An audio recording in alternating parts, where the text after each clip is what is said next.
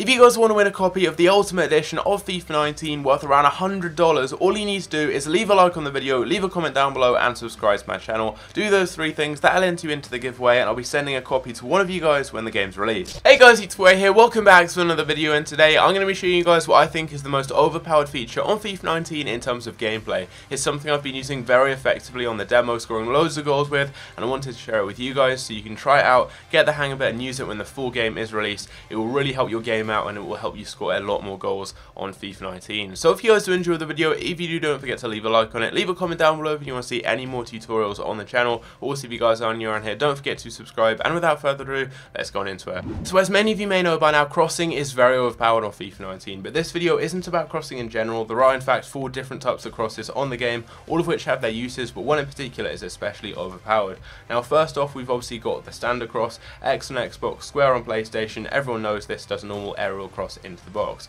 You've also got the Rabona cross. Now the actual cross itself looks exactly the same as a standard cross, however you've got the flare aspect of doing a Rabona, and for this you hold the left trigger whilst pressing the cross button. We've also got lofted crosses where you hold the left bumper and the cross button, and this actually allows you to miss out the keeper, loop it over to the back post, and it works quite well if you're close to the goal and close to the goal line as well, but you do need to have quite tall players to actually win those aerial duels. And finally, and most importantly, we've got the driven finesse cross. That's what this video is all about, and it is so good on FIFA 19 for 2 main reasons.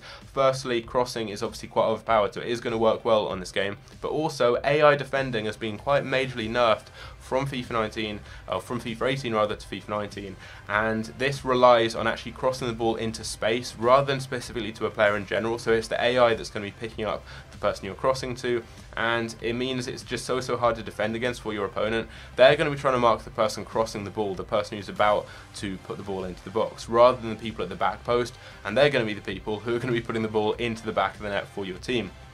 Now to do this very simple cross, you just press the right bumper and the cross button. It is as simple as that, and it allows you to do this driven finesse curled cross. It just whips the ball in across the ground with a lot of power, and as you guys can see here, it actually curls it away from the keeper, so the keeper can't really do anything. If they come for it, they'll normally just overcommit and make the finish even simpler, and it curls it away from the defenders as well. You're just playing it straight into the path of your unrushing forward, and they just have to turn the ball into the net. 9 times out of 10 they will do so. It's such a simple finish, the keeper has no chance because they're normally at the near post, you'll be at the far post, and you just put it into the roof of the net. It is as simple as that. And this cross works especially well if you're out wide. You want to be on the edge of the penalty area, and it also works quite well if you're actually playing into the person who's in the penalty area. If you're actually behind them, so you get the maximum amount of curl on the ball and it plays it into the perfect space. The only real thing you need to do to make this easier is just go to your custom tactics and make sure that you've set the number of players in the box on crosses to one of the 2 maximum settings. That's going to make this work even better. You also want to be using a formation with wingers.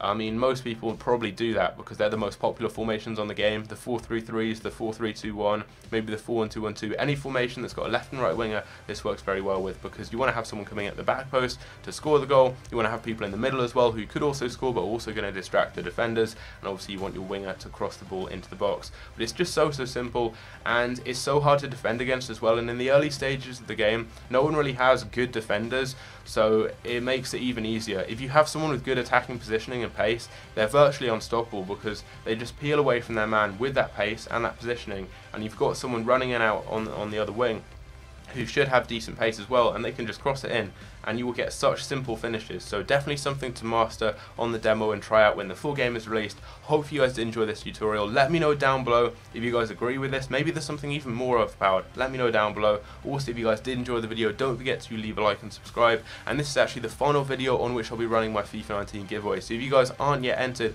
make sure you do so by liking, commenting and subscribing, and I'll be announcing the win in tomorrow's video. So stay tuned for that. But I hope you guys did enjoy, and I will catch you later. Take care.